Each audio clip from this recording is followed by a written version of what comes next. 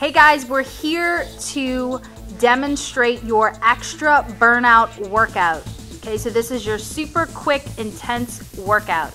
Jamie's gonna start with a 1-minute jump rope. She's gonna show you the low impact version first. Okay, so she's got the jump rope in her hands, she's tapping her feet and she's swinging it side to side. Okay, obviously the quicker she goes, the higher her heart rate's gonna get up. She's gonna show you now the high impact or the more advanced version, which I think you guys remember from grammar school. Nice. If you want to make it harder, you'll go quicker or increase the height of your hop. Okay, so she's going to go 1 full minute. She's getting all fancy on you now.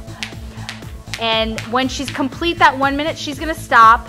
If you can, try to take as little rest as possible. If you need more recovery, take 15 to 30 seconds recovery and then come back. She's going to go to burpees next for 1 full minute. Good. This is the low impact or beginner version. Hands go down on the floor, pushing the legs out and then standing back up. Okay, this is called an up down. Now she's gonna show you the full burpee. Nice, she's gonna go all the way out with that push up and then stand all the way up with that hop. Again, she's gonna go for 1 full minute and then she's gonna stop and quickly move to the next exercise, which are mountain climbers. So she's gonna place her hands down on the floor, staying in that plank position. She's gonna alternate driving those knees in. If you notice, her front foot stays off the floor. The lower impact is just really slower. She wouldn't add a hop, she'd just alternate driving those feet in.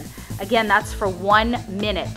When she's finished that, she's either gonna take some time to recover, or she's gonna move into her plyo squats. The modification, if you need the low impact, is just some squat pulses. So she's got her heels loaded, she's got her hands above her heart, working hard. If you're more advanced, you can add that plyo squat. So when you're doing this, you're thinking about how many can you get in that 1 minute. Okay, when she's finished with those, she's going to either take 15 to 30 seconds recovery or she's gonna go right into her skaters. We're gonna show you the low impact first. Okay, so there's no hop. She's pushing that foot back behind her on an angle. Her knee is staying right over her ankle and she's focusing on those outer hips. The more advanced version adds a hop, like she's skating or skiing. Obviously, the wider and the higher that you go, the harder this is.